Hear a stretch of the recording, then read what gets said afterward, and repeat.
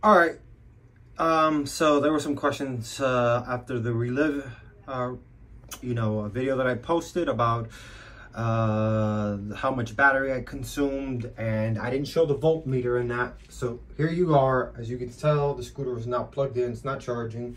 My charger's over here. Ignore the dirty basement. It is a basement storage space, but that's what it is after that 19.8 mile ride or so yesterday.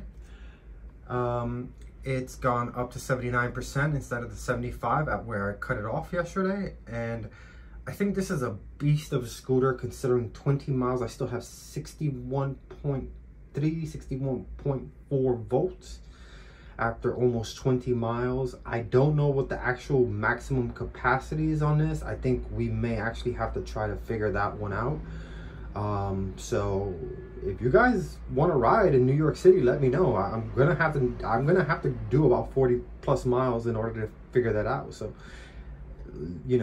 let me know if you guys want to ride.